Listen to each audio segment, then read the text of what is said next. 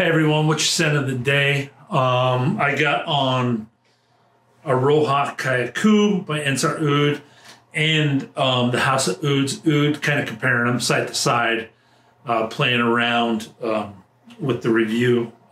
So I thought that would be fun. I should have applied with you guys. I got antsy and applied first thing and just started smelling away while I was taking notes. Anyways, I'm Brandon with Therapeutic Fragrance. Thanks for finding the channel. We have an Oud one for you. It has Oud in the perfume name. I've tried this house before. I ignored this house before. I'm not ignoring it anymore. This is real Oud by the House of Oud. This is the Crop 2018. This is real Oud in this. So House of Oud in Crop 2018 on this one. Stay tuned.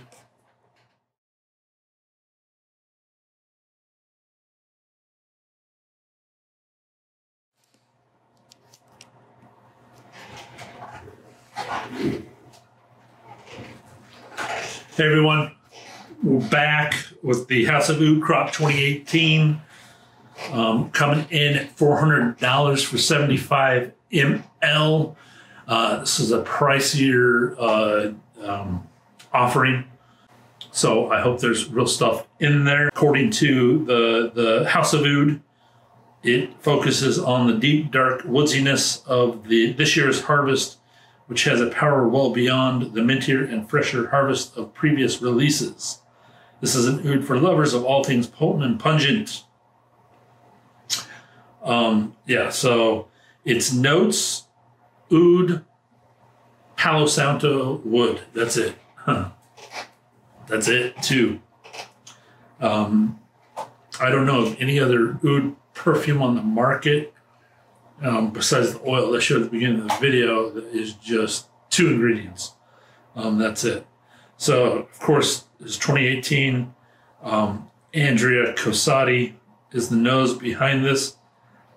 I don't know if Palo Santo is truly the only thing, or I mean, I don't know why you need a fancy nose for 2 ingredients. Maybe different levels to alcohol. This is currently getting a 4.8 out of 5 on Fragrantica, only 5 votes. Pretty expensive, so not many people have it, but people that have it love it. We'll get into that in a second. The Oud's build is unisex. Ladies know if you're into Oud or not. On this Oud in particular, it is pungent and funky, like it's mentioned. So I'm going to go 80% masculine, 20% feminine on this one. Let's get into it. So right away.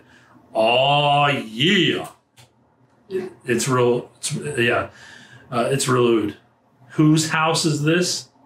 Oud's house. Kung Pao Oud right off the top. My lights literally lit up when I put this on. I wasn't expecting a strong whiff of Oud. I put their stuff on before. Not that their stuff didn't have Oud in it before. It just was so light and phased out so quick. I didn't give it a fresh thought. I'm not being fair to the house. I don't know which one it was. I mean, my mind just moved on, kind of thing. Just moved on to another sample. This one came in a package I got from Lucky Scent. They know I love Oud. And this is a new offering. And I was like, House of Oud, really? I put it in, excited.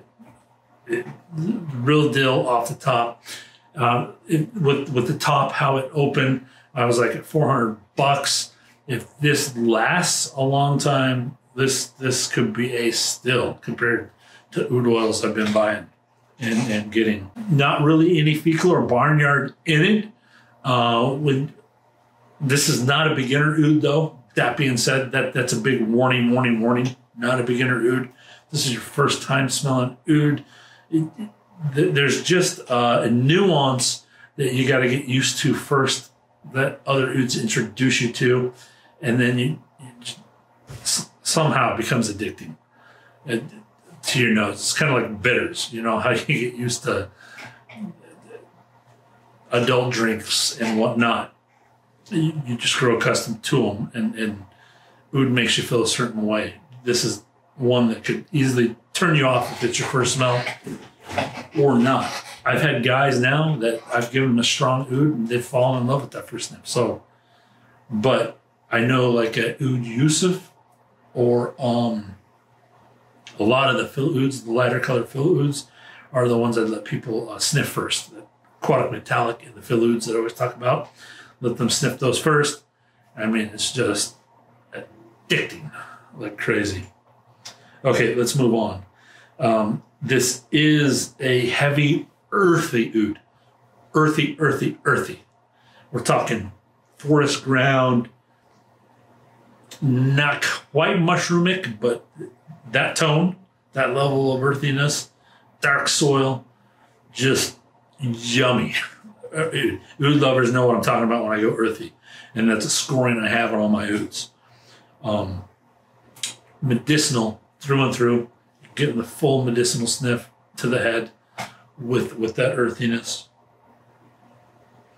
If you never smelt it, you'd be like, what the heck is this?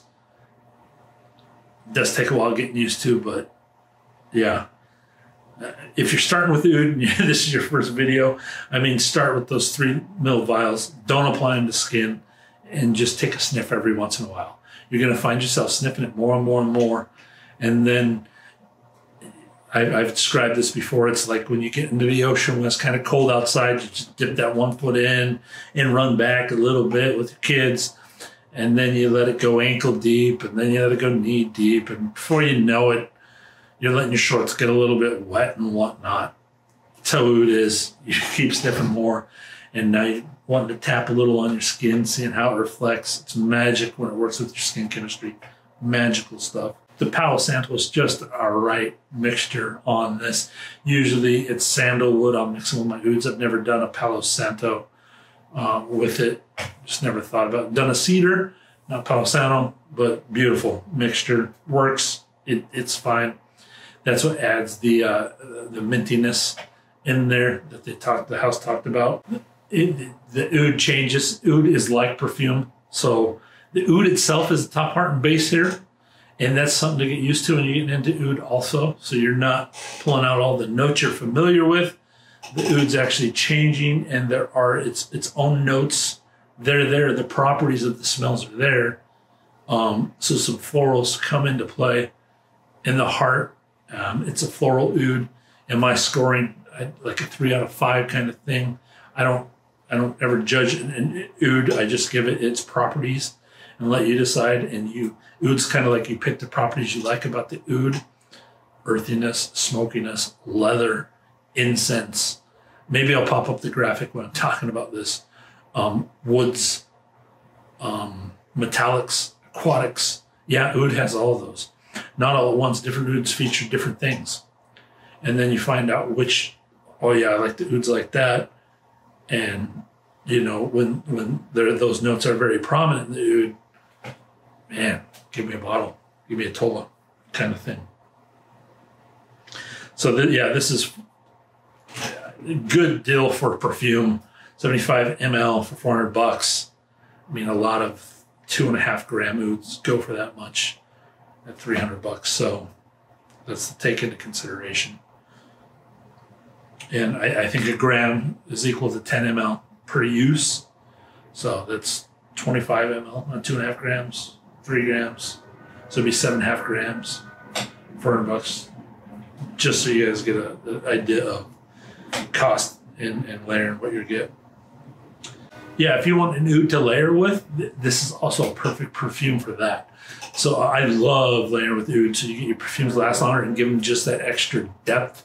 Your florals, even your powders and whatnot, you just give them this extra oomph on your skin. This is a great, great perfume to own, to actually put that oud down, lay it down, and then put your other perfumes on top of.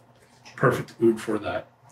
My fragrance, in my opinion, compared to perfumer notes, 100%.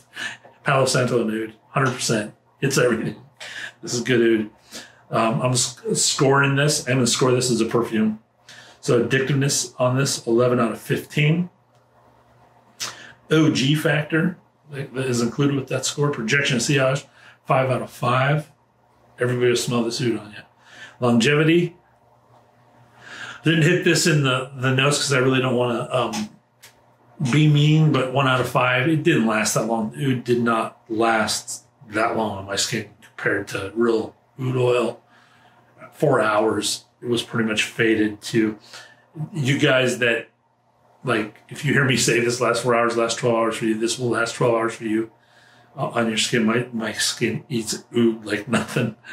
I do have a few ouds, the Aroha and different ones that will last a lot longer. But for the most part, this was done 4 hours. Composition, 20 out of 25. The oud changed, great oud.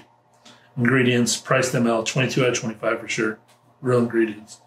Top on this one, 10 out of 10. Heart on this one, 4 out of 5. And then the base, because it faded, 2 out of 10. 75 is the total. Get a decant of this one. This is more of a personal space fragrance. If you have your own office, you can wear oud in there where you'd wear oud. If you're first time buying oud, definitely don't. If you're going to be around people all day, oud can turn people off who don't know it. So take that into mind. If you layer it with other fragrances, it hides it and pronounces those really well. And it's pleasing. Play around with it. Not a first timer's oud for sure. So that before, say it now. Win year round, all day long. Who do I see wearing this one? Russell Simmons. How many sprays for me? 1 or 3. For me, the wrists to the head hit the garment a bit, so it lasts a little bit longer. That's what I have. Thanks for checking out the review. House of Oud Crop 2018. Peace out, guys. Be blessed.